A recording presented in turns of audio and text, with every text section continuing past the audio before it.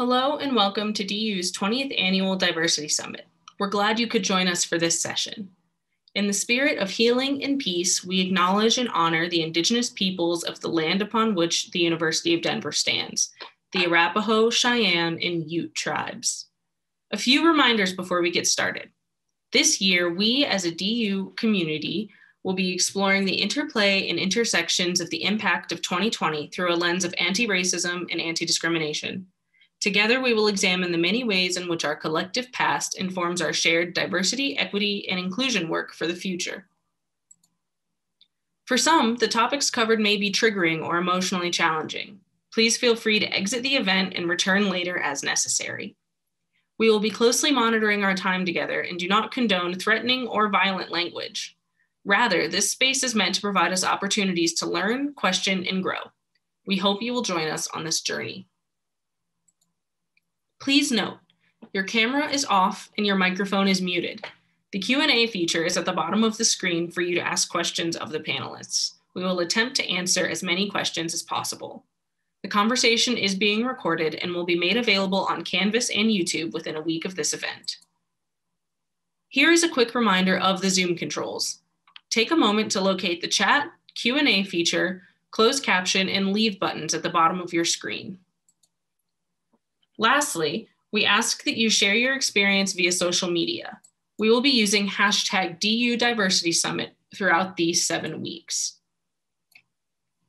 Now I would like to introduce Kate Crow, our moderator for this session. Thank you so much, Mari. I'm going to briefly share my screen, not briefly, I'm going to share my screen for the duration of this presentation. And hopefully the project's founder, Dr. Joseph, is going to be able to join us. I think she's having some technical difficulties. So I'm going to do a little bit of an introduction and hopefully Dr. Joseph can weigh in later if I miss something. So I do want to give a little bit of an overview of the Seeking Grace project, what it is, where it came from, and where it has ended up in the last kind of couple of years and since its inception in 2013. And all of the participants are going to introduce ourselves as we start speaking. So hi, I'm Kate Crow. I'm the curator of special collections and archives. I use she, her pronouns and I identify as white. And so we're going to be talking today about Seeking Grace, the Seeking Grace project. So just some brief history, and then the researchers are going to share more about their own input and role in the project. So in 2013, Dr. Nicole Joseph, who is now a faculty member at Vanderbilt, but was at DU at the time. Yes. Sorry, oh, there I had internet issues. Joseph. You are, but you're here. Yes, I'm so excited. All right, I'll shut up and let you talk about the inception of the project then. Go for it. Hi, everybody. Sorry about being late. I had internet issues. So as Kate was beginning to talk about, we started the Sistah Network at the University of Denver. And the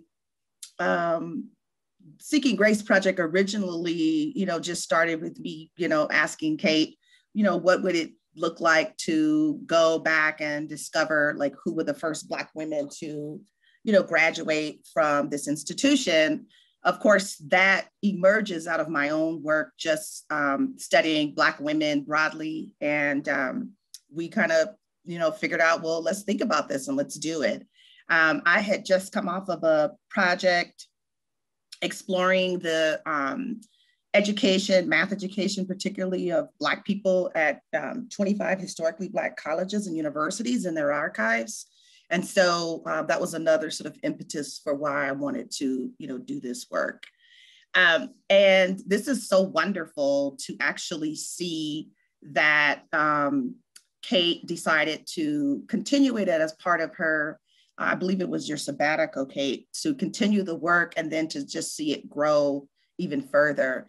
And so to see the Black women that have taken up this work And to see where it is now as a mobile exhibit, I think it is just wonderful. So I am excited to be here, and I'm excited to just celebrate the early Black women from Denver, as well as the current, folks that have been working on this project. And Kate, is that enough?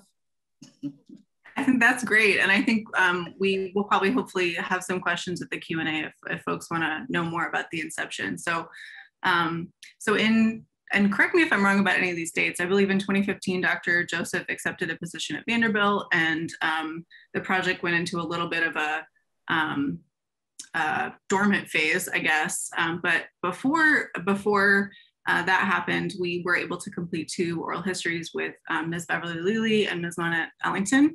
And you see Ms. Ellington with Dr. Joseph here in the slide.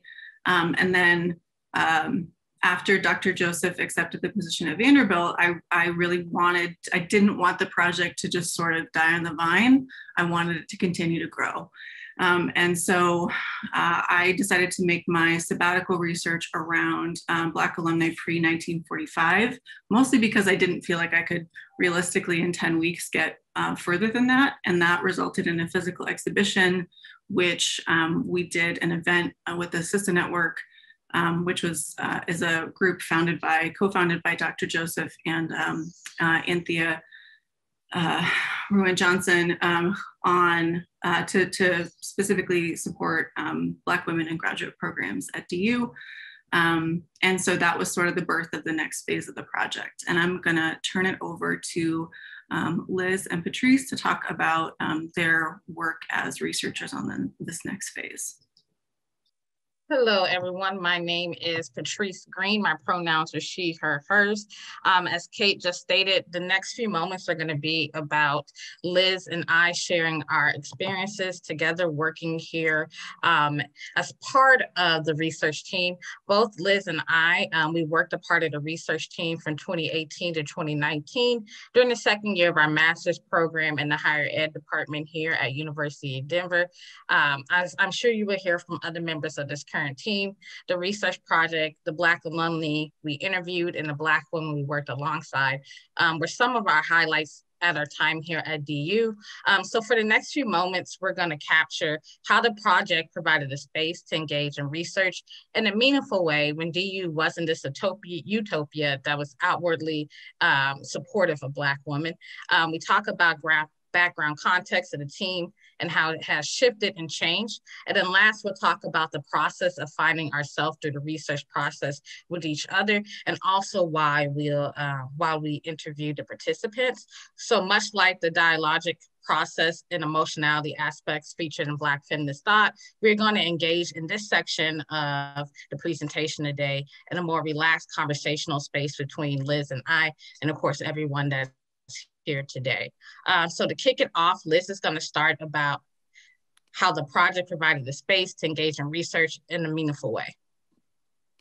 All right, so when thinking about space, majority of the time, I found myself in spaces where I was the few. And thinking about the notion of diversity and what that looks like, I wanted to move towards spaces where I could find community. So thinking about this project, it allowed me to find community with a group of Black female scholars, Patrice and Kylia. Collaboration of the knowledge with these 2 ladies brought this, and with this project, create a platform to connect with a group of women that I identified with. So the work experience was very purposeful, and I found that I enjoyed how we connected and worked together. We all come from different experiences, and those experiences helped to share how we learned and engaged. I felt like as a team, we could do anything and master through any issues that came our way. And it was a way to connect and learn about Black women and listen to their stories that were told by Black women. This project was a start. Of course, we already talked about the history of how this project started, but just thinking about the inspiration from Dr. Joseph, who took the first step to not only tell the story of the first, but also to go beyond that. This project was a way to, it's very meaningful and necessary regarding the historical context of the university.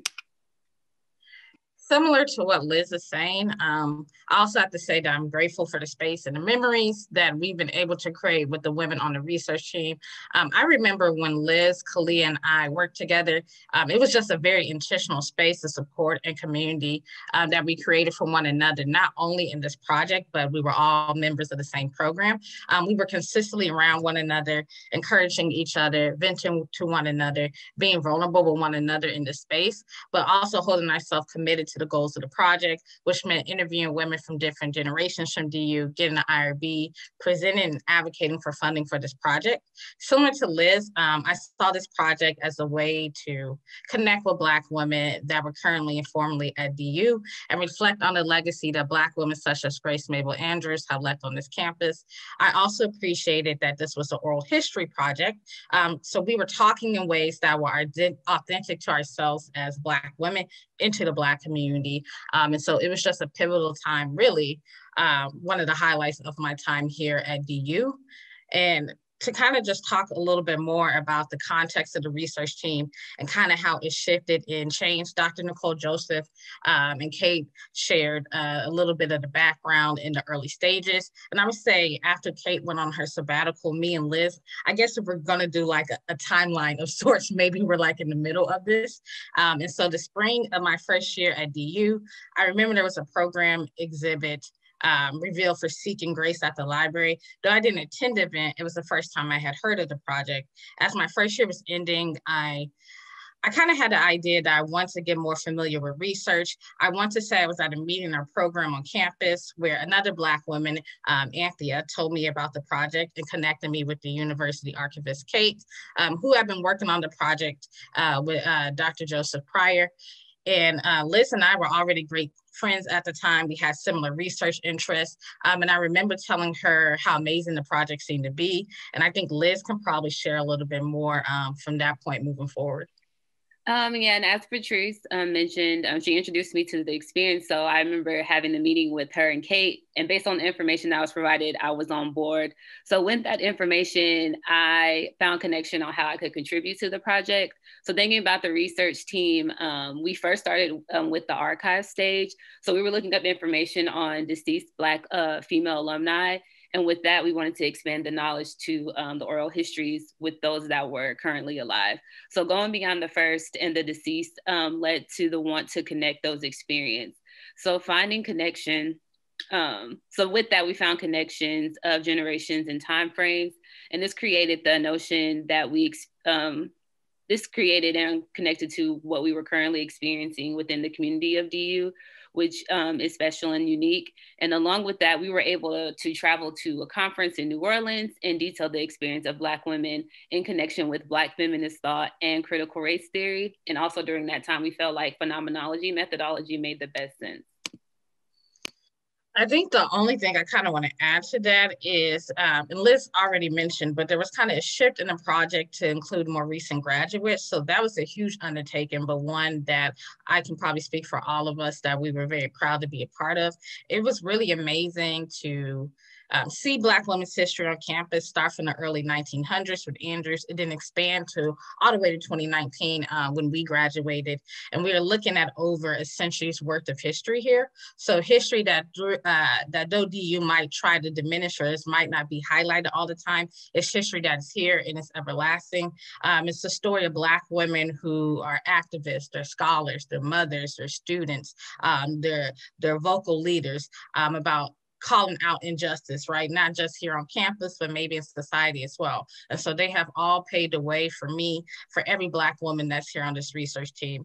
So it's amazing to be a part of something like this because you can directly see how hopefully your involvement with sharing and highlighting these stories will continue on this campus at DU for long to come.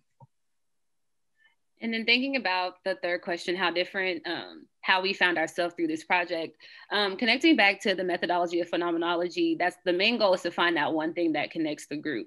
And in doing this work, we were able to find the one thing that connected the experiences of Black women at DU.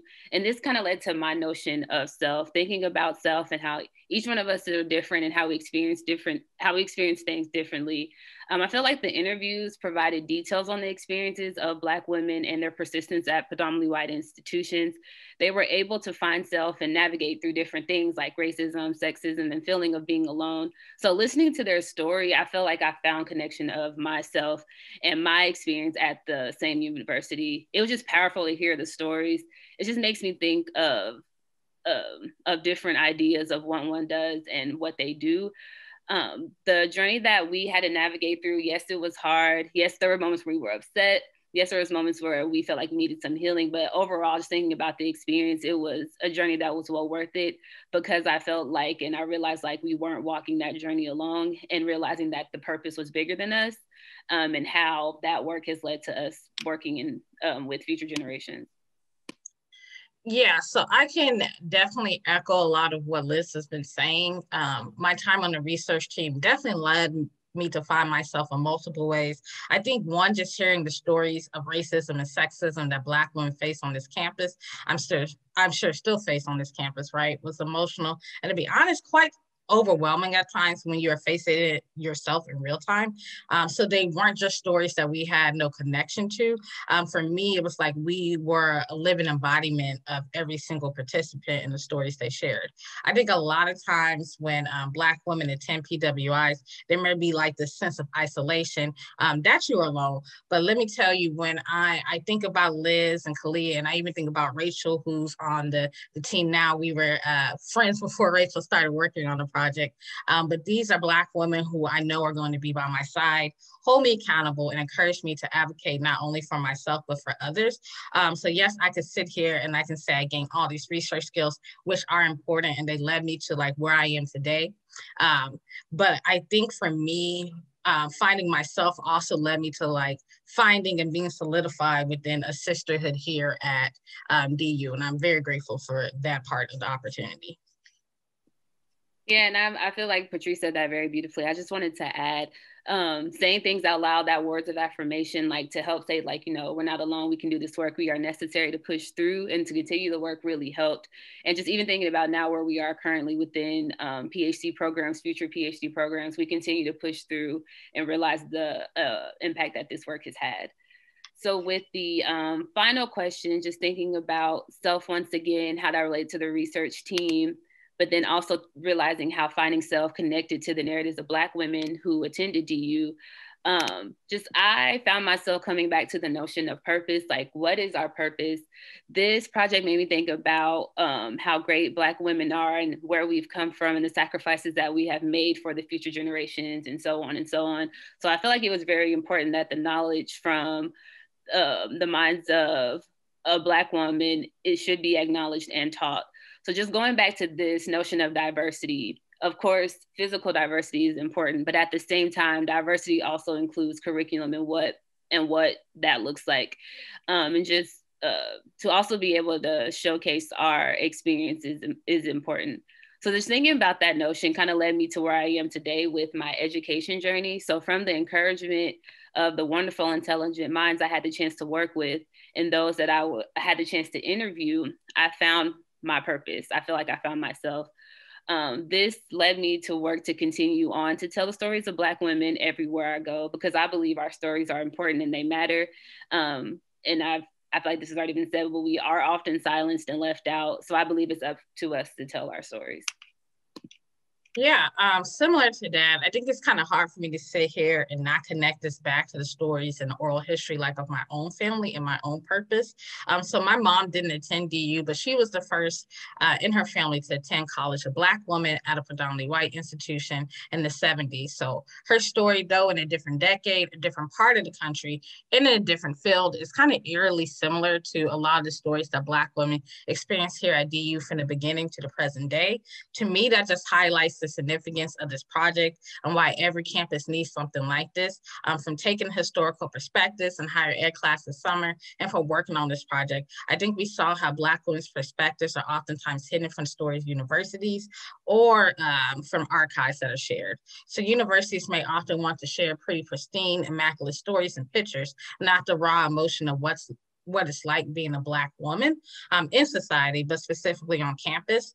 Similar to what Liz was saying, the rapport that we had together as a research team, and even like listening to the participant stories. Currently in my doctoral program, it led me to what I'm studying now, which is how Black women find community support amongst each other at predominantly white institutions. So by finding myself, I was truly able to connect the dots of the experiences that we face. And like Liz shared, our stories matter, and it's our duty and our responsibility to uphold the legacies of Black women before us. And in closing, those are our thoughts. Thank you to the current research team again. We can't say how much this experience has provided knowledge, and we're thankful to have had the opportunity to contribute to this work. I believe we are now passing it off to Rachel. Hello, everyone, and welcome. I tried to turn my video off, but let's see here. Okay.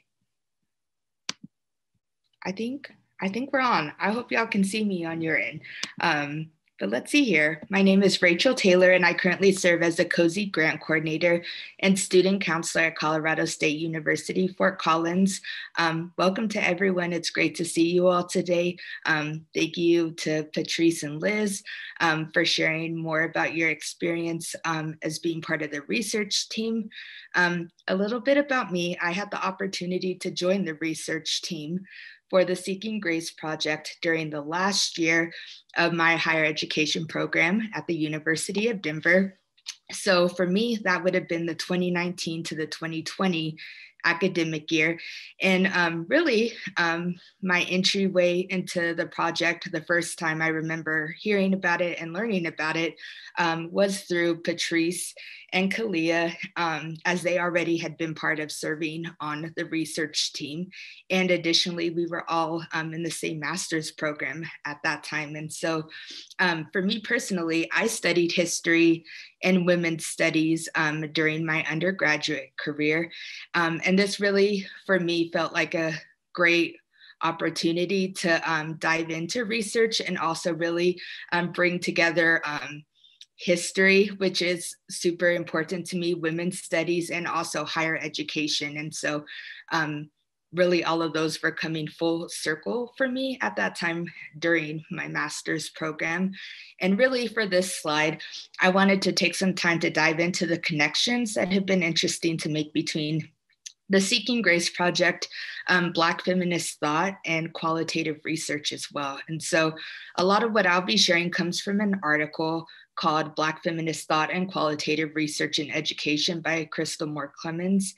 And so the first point I really wanted to take some time to highlight and explore is on Black feminist thought and qualitative research itself. And so in this article, Clemens shares that Black feminist thought and qualitative research in education is guided by a particular understanding of the learning strategies informed by Black women's historical experiences with race, gender, and class. And so to me, this point was really important to share and highlight on the topic of qualitative research, because many parts of the Seeking Grace project included taking time to further explore the narratives of different Black women who were being interviewed throughout the project. So for me, during my time on the research team, that was really taking time to actually go through already uploaded files of the interviews and really spending a lot of time going through and listening to them. And so I know that one example of learning strategies that were utilized are the questions that were asked during the interview. So thinking about the previous research team and like what questions can really be highlighted to really bring out those learning strategies that'll highlight historical experiences with race, gender, and class. And a lot of those also brought out experiences that highlighted childhood, family, the University of Denver, and also the larger Denver community as well, which then could be tied and woven into thinking about race, gender, and class as well. And more specifically, when we think about the story of Grace Mabel Andrews, the second Black female graduate from DU, we know that she was born in Missouri in 1886. She made the trip to Denver around 1905 with her family so she could pursue her bachelor's degree, and that she used her degree to teach students in both Tulsa and Kansas City, Also recognizing she witnessed the devastation of the Tulsa race riots and returned to Denver to share her experiences with members of her church community. So we can use the experience of Grace Mabel Andrews to really demonstrate how Black feminist thought and the historical experiences with race, gender, and class have shown up in different ways throughout this project. Further, we know in this piece, Clemens also shares that fundamentally qualitative research is the quest to discover meaning with a particular narrative or story with particular concern to the nuances of the story to deepen meaning and understanding. So throughout my time working on the research project, there were different ways I think we took time to discover meaning within the story shared through those who were interviewed for the project. And so, for example, the current research team continued to engage in research to really think about like what Denver looked like throughout different time periods over probably the past century or so. And so Kalia, Stevie, Kate, and I remember we took some time and made trips to the Denver Public Library together and, really spent a couple hours there going through books and other archival items as we continue to build on the stories and narrative that were highlighted in interviews, which really allowed us to continue to take a peek at what life in Denver may have looked like throughout different time periods to really paint a fuller picture and create a backdrop for the Black women who were interviewed. And moving forward, the last point I really want to highlight is thinking about how qualitative researchers who utilize Black feminist thought are really challenged to organize a legitimate piece of work that could celebrate the work of women in their communities. So functioning as a critical ethnographic piece that is not exploitive and promote the further emancipation of Black women. And so really for me, this quote highlights my personal thoughts and feelings about the Seeking Grace project and getting to work as a research assistant on the project. So as a prior MA student at DU, there were many times throughout the program where I saw how Black women and Black people had been caused harm and were navigating violent spaces, really in an attempt to continue their education.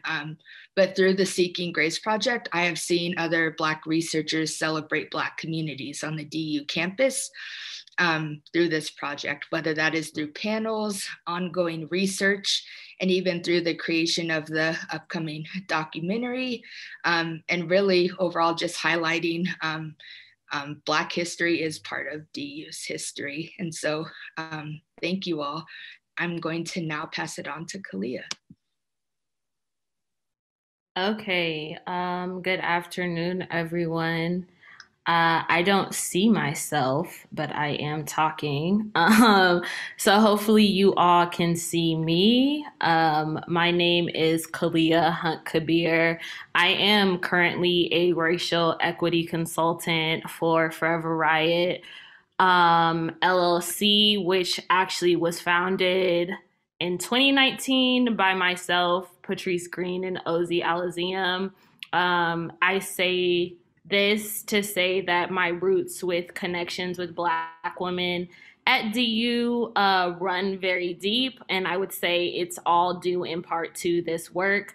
I have been on this project for 3 years now, which seems like a lifetime in COVID times, but I started this project my first year while I was in the higher ed master's program alongside Patrice and Liz, and kind of have been seeing it through. I will be talking more about like our pedagogical foundations, and I will be going through critical race theory and kind of some of its ties to why archives should really be centered more. So we're just gonna go through the tenets like pretty quick and easy, and then I'll transition a little bit. So some of the main tenets of critical race theory are that racism is endemic to American life. It challenges the dominant ideology of race neutrality, objectivity, colorblindness, and meritocracy. It asserts that race has contributed to all manifestations of group advantage and disadvantage. So we're talking about the inequities there. It requires recognition of experiential knowledge of people of color. Critical race theory is, of course, interdisciplinary, and it strives to end racial oppression as a part of a broader goal to end all oppression. I would say something that critical race theorists and my beloved professor, Prof. Tuid, would always tell us is that, like, we start with race as our entry point to kind of see the connections between all of the other intersectionalities. And so I would say that the Seeking Grace Project and what we were doing with these narratives are a testament against the mainstream narratives of the University of Denver, which have historically eradicated the voices of Black women and those with other underrepresented identities. So I would say that when Dr. Joseph and Kate really got into Seeking Grace, they were doing that digging to show these narratives that they exist, right? And so they are there, but if we are in a space in which functions on white supremacy culture and white supremacist ideologies, we aren't able to see them. And so moving a little bit, and sorry, y'all, I'm talking fast. I normally talk fast, so let me just take a breath. I would say that something that I really appreciate about this project, as well as about critical race theory, is really engaging counter narratives and using archives as a form of counter narrative storytelling. So I will explain kind of how we engage this on this project. So counter story is a method telling of stories of the people whose experiences aren't often told. And those are the folks who are on the margins of society. The counter story is also a tool for exposing, analyzing, and challenging the majoritarian stories of racial privilege. Counter stories can shatter complacency, challenge the dominant discourse on race, and further the struggle for racial reform. And so, as you can see, we have really engaged that with this project. And I think even taking it to another level with the documentary, it was kind of an idea that came to me while I was in South Africa pre-COVID. And I worked on some racial history type work. And we made it into a documentary. I think sometimes in the academy, we are used to writing papers and things of that nature that we get celebrated for, but we struggle to really capture them forever in a different kind of way. And I thought we have these really beautiful, robust stories of Black women. They need to live on forever. And doing that in a documentary has allowed for that to take place. And so the last thing is kind of like personal stories and personal narratives. Like, we have been digging into Black women's experiences with various forms of racism and sexism, and their autobiographical reflections of their time at the University of Denver. I want to echo something that all of the researchers who have been on the team have said, that it's very interesting to hear and see how the realities of Black women at DU are not evolving at the University of Denver.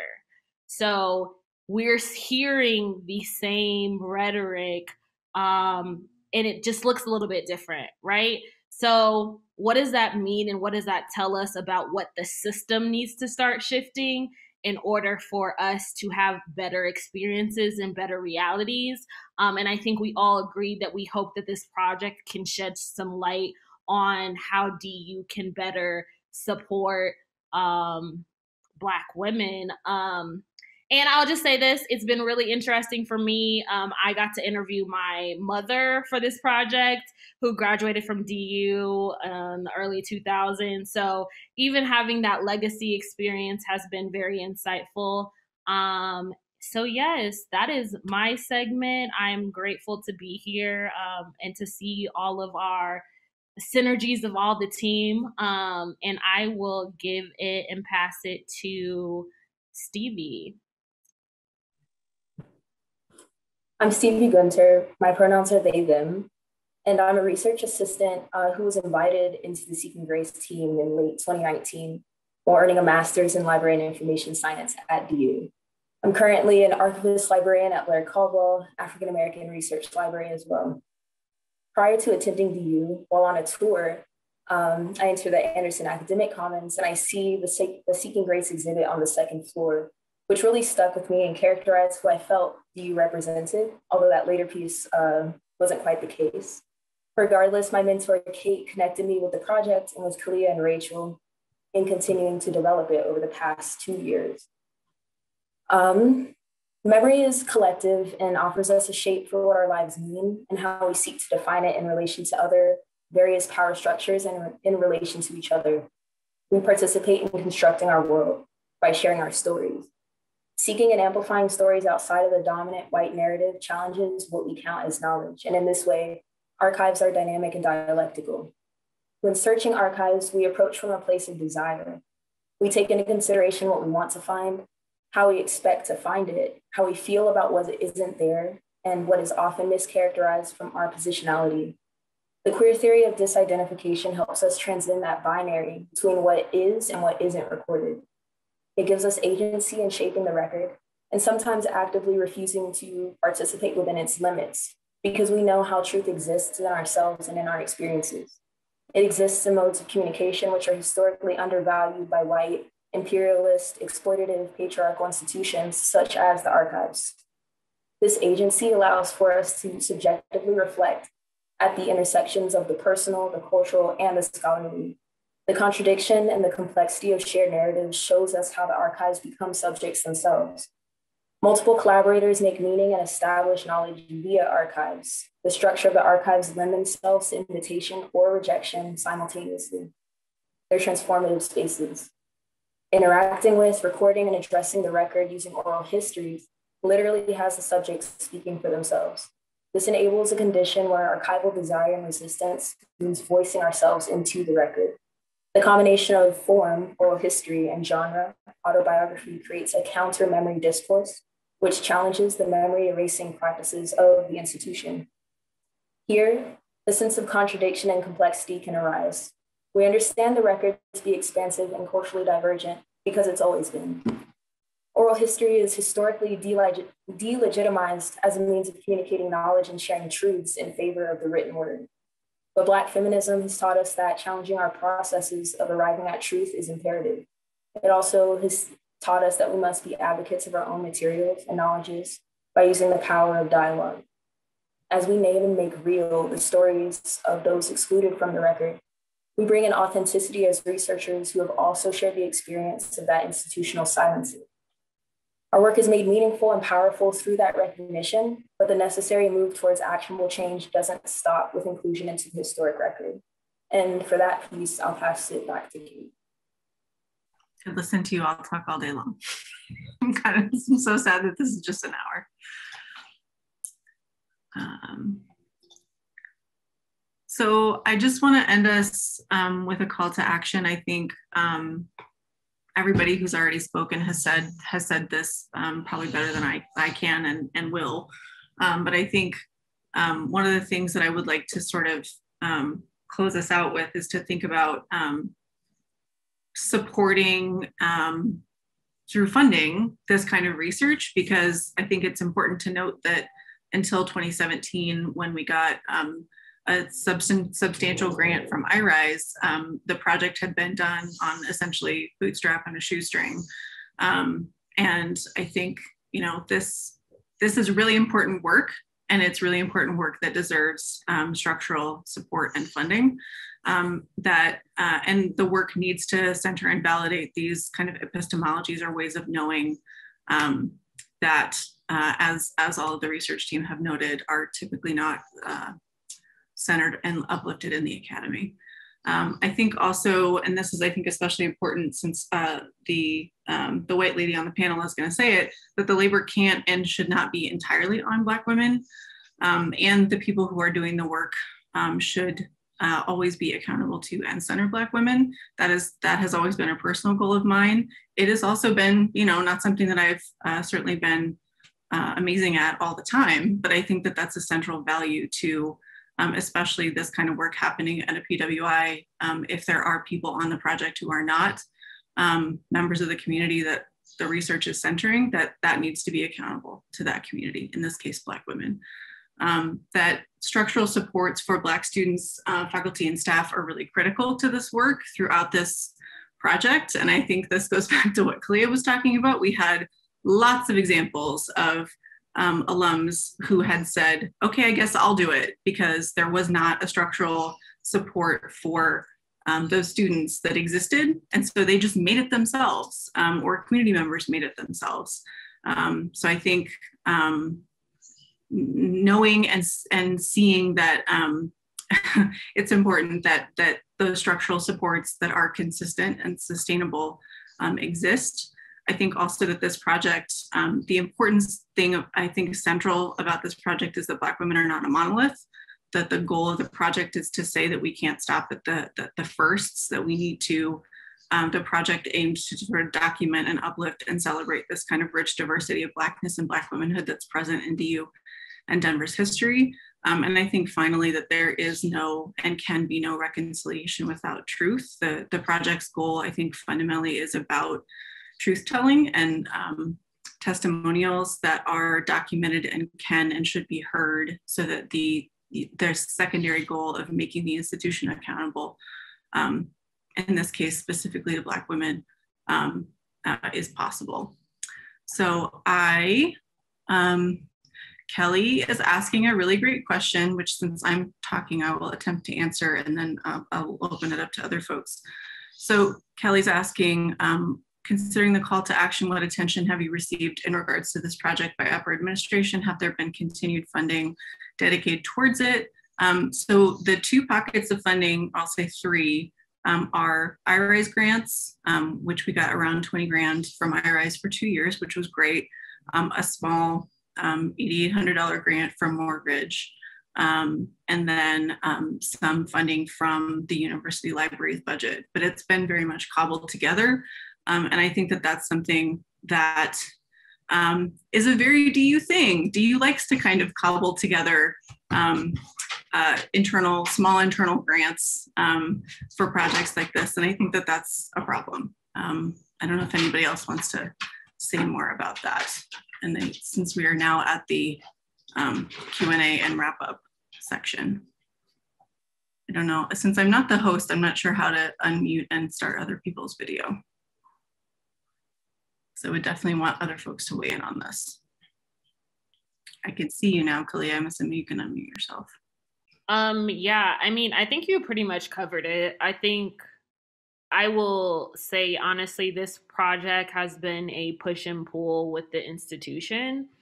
I think it's important to note that truth telling and exposing is not always celebrated in the way that it should be, because it's also exposing,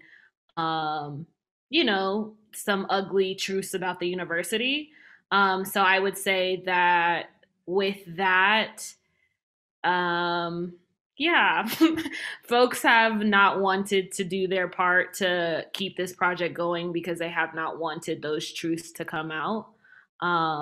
But now everybody's anti-racist, so I guess we can tap into that.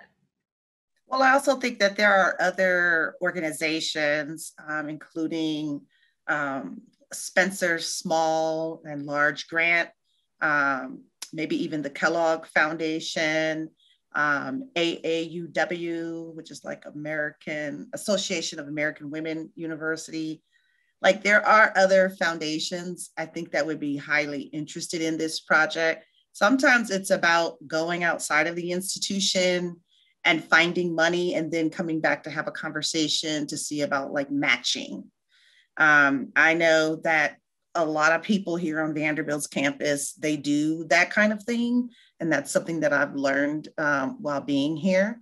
but it's definitely important work, and I can guarantee you people will fund it. So I don't think that, sticking to DU, not that you guys are, I'm just saying, look outside of the University of Denver, if you want to continue to do this work. Anybody else want to weigh in on support that they would like to see the university provide? I think Mia, there's a question also from Mia Ballard that I know Kalia answered in Q&A, but I wanted to open it up for anybody else. What advice does this panel have for current DU students who want to start or get involved in research that highlights perspectives of people of color? So I guess one of the things that I would say is, if you do not identify with the community that you would like to research with, it's super important for those folks to really do a deep critical reflection about why. Why are you interested in this and that particular type of work? And I say that because as someone who's in STEM, there's a lot of researchers that are getting money, lots and lots of money, researching Black children, and getting fame and all those kinds of things. And yet they don't have a Black friend, or they don't support other Black researchers. And I just call that out because, people who do identify as Black, and Black women in particular, there's a constant tension around doing this work, and it's not to say that just because you're Black you're going to approach research in humanizing ways. So let's not get that twisted. I just want to say that I think it's important for people to really understand your why. Why are you doing this research? So that's my basically top one advice.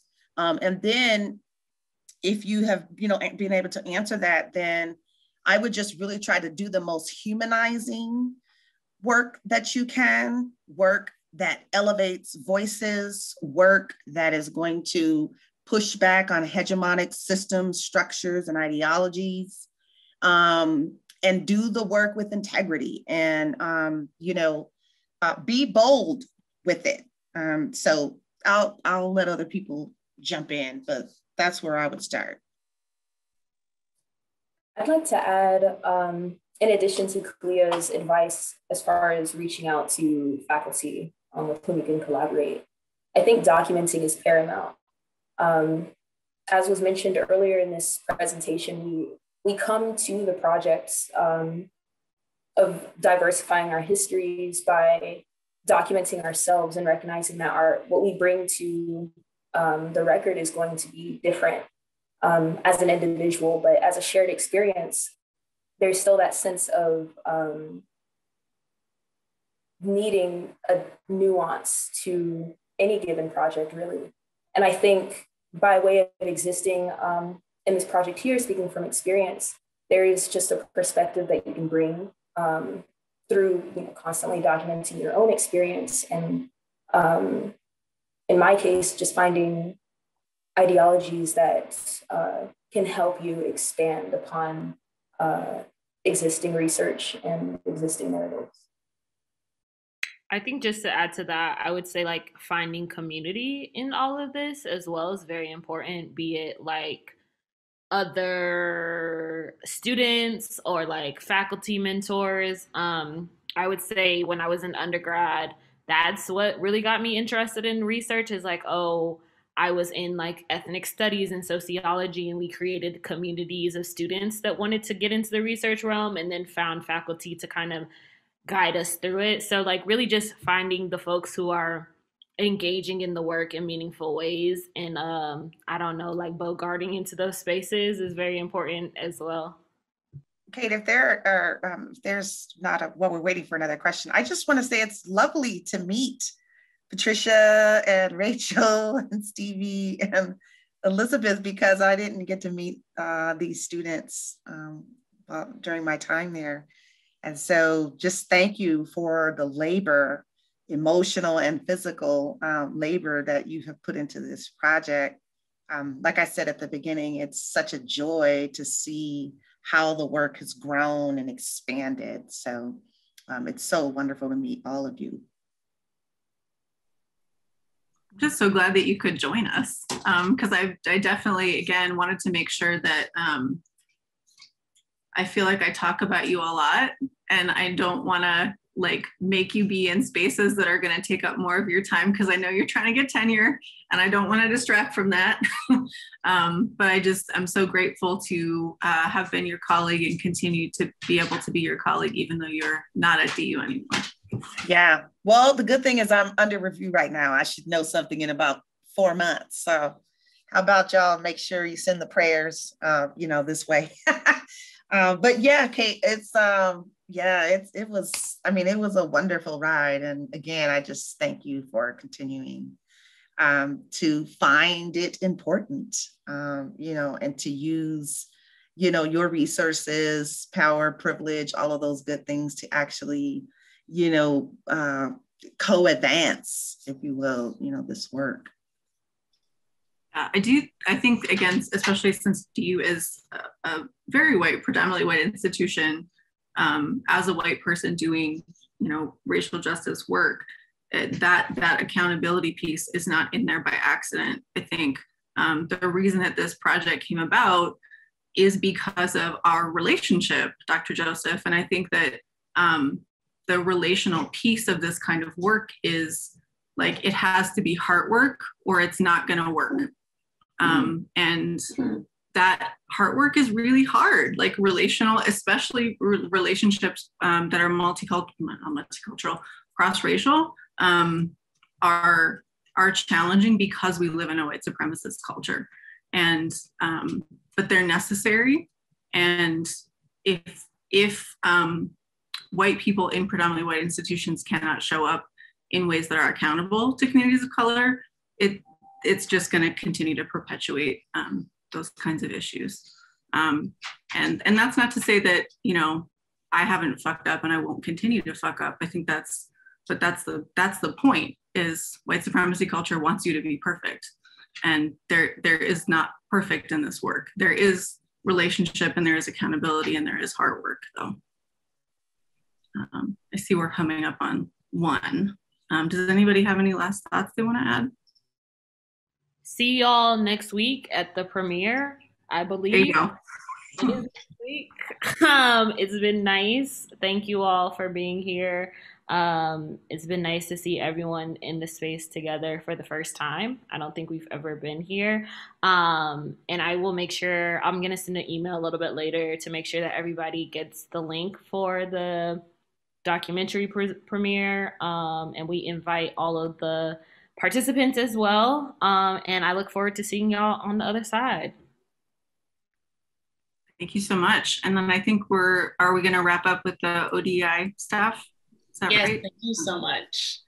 That was an incredible panel. I want to take a moment to thank all of our panelists. And as was just mentioned, the Seeking Grace documentary will premiere next week on March 4th. And we will upload the link to that on our Canvas page for this event. As a final reminder, for those of you who joined us live today, you'll receive an email with a link for a session evaluation. We greatly appreciate your feedback. Please view the online schedule and register for our upcoming Diversity Summit sessions. Thank you again for joining us, and we hope you'll join us for our next panel on Monday, where we will be discussing the renaming session of the Diversity Summit. Thank you all again, and have a great rest of your day.